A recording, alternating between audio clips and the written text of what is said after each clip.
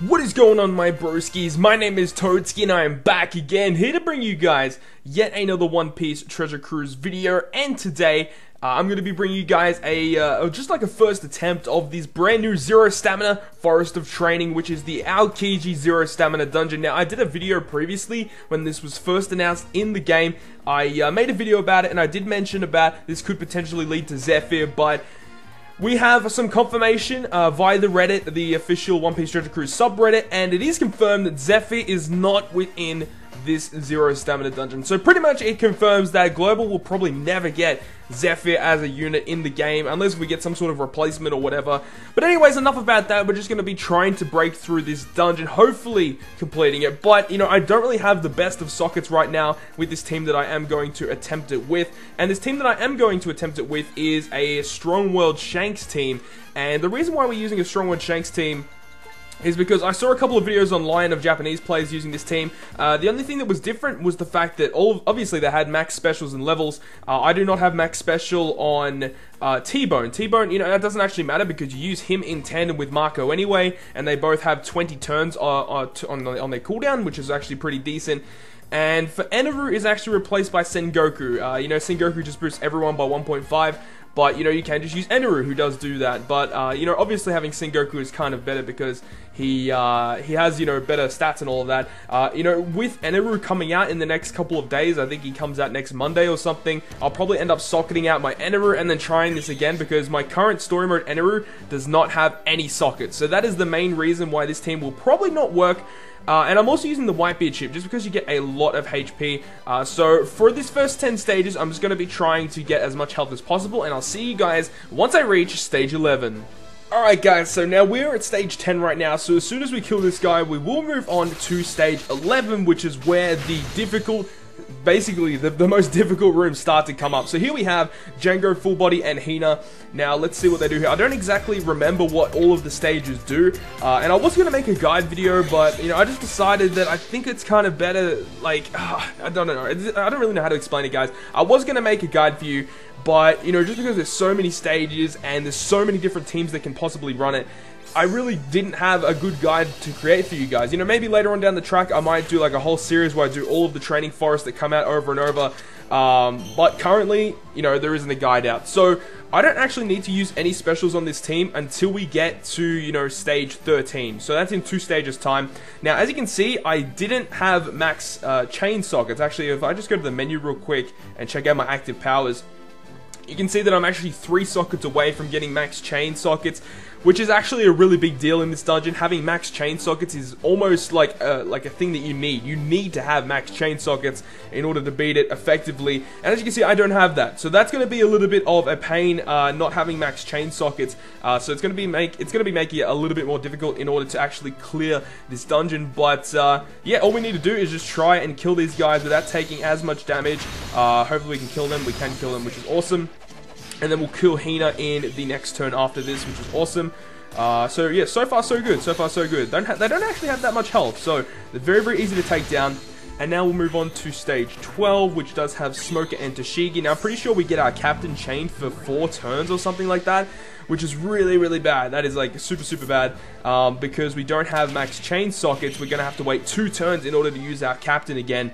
So this is going to be a little bit difficult, and I have a feeling we're going to have to take some damage in this room, which obviously you don't want to do. You don't want to take damage in this room, but it looks like we might have to just because we don't have the max chain sockets.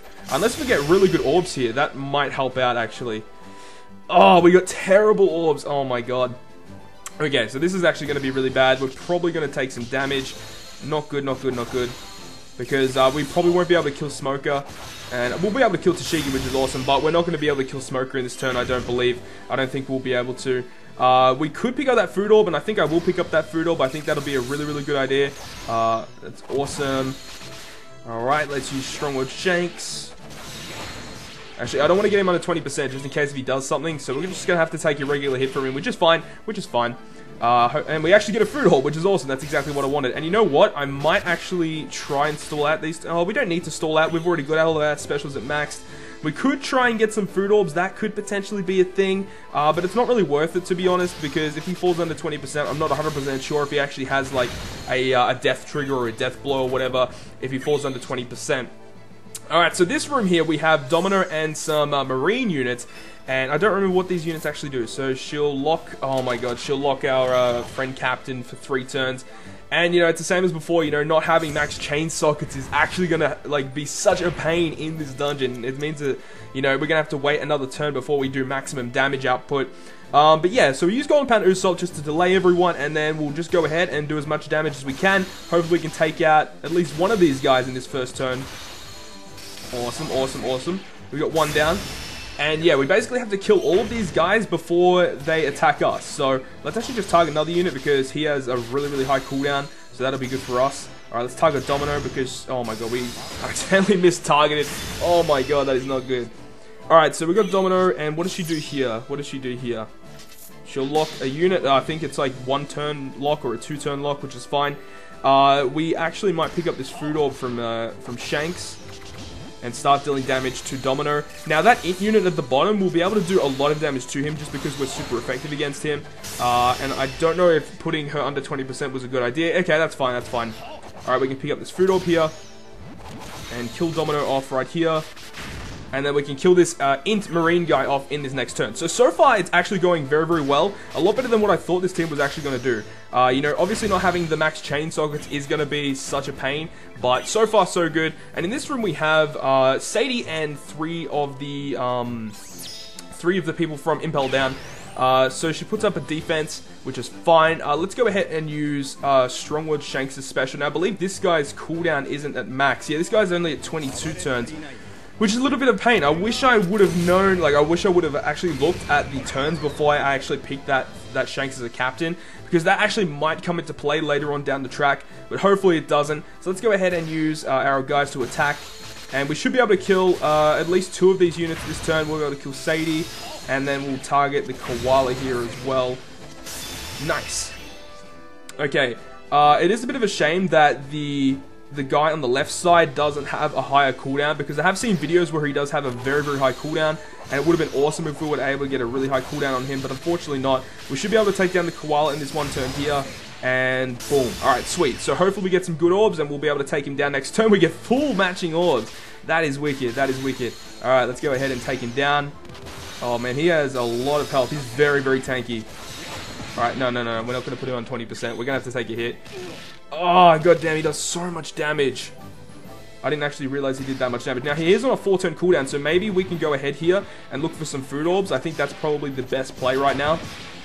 Just to get some health recovery, because I didn't realize he actually had that much damage output. So it's actually awesome that we're getting some food orbs here. That's really, really good. Okay, so the reason why I didn't do that much damage is because he's obviously still got the shield up. That shield is a big, big problem.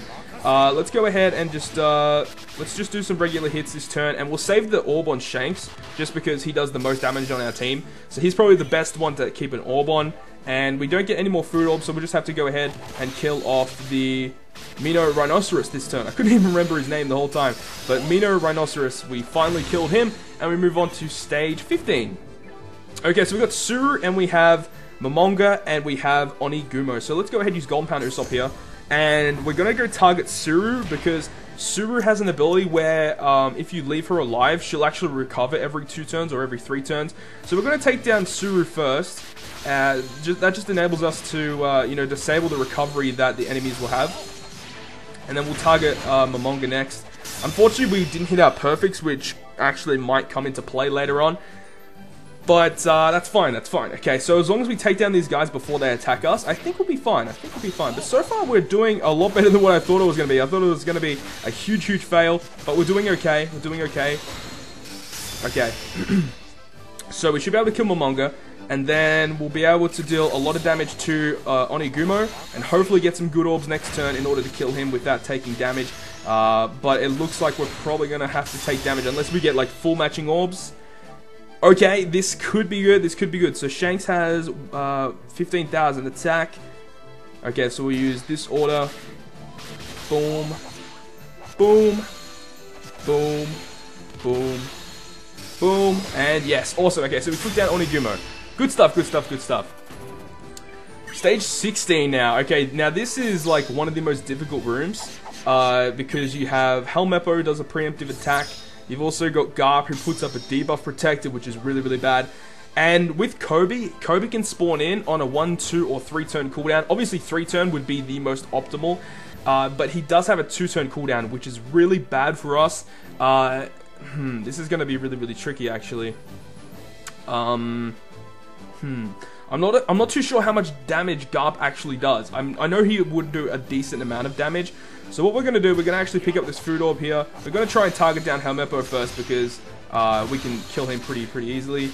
And Eneru, we should have targeted Garp first because Garp is the #1 problem on this team. Now Kobe, on the first turn that he attacks, he doesn't actually attack you. He powers up and then he'll attack you, and then he'll keep repeating that attack pattern as well, which is nice. And we will probably definitely have to take an attack from Garp, which I'm not looking forward to. Garp does a whole lot of damage. We do pick up another food orb here, so I will end up picking that up just in case if we don't live his attack. So let's go ahead, pick up the food orb. Nice, okay. Boom, and then T-Bone, and then Shanks. Boom, alright, so Garp's going to attack us. I'm not too sure how much he does. Hopefully we live it. I think it's a decent amount. Wow, he does 18,000? That's more than my overall health. Oh my god. Yo, we got destroyed. So, like, as I mentioned at the start of the video, like, having, oh my god, my recording software stopped up again. But having access to Sengoku instead of Sai Eneru is a whole lot better than Eneru, as I was mentioning, because Sengoku has so much better stats, and he just enables you to deal, like, so much more damage in regular attacks.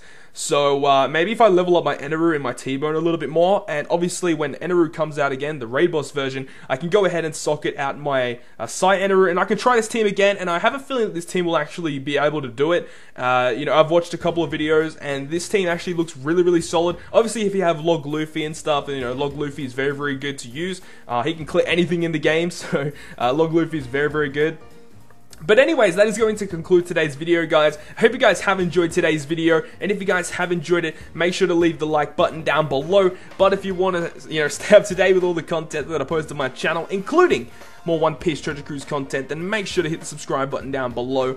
But other than that, guys, I will see you guys within the next video.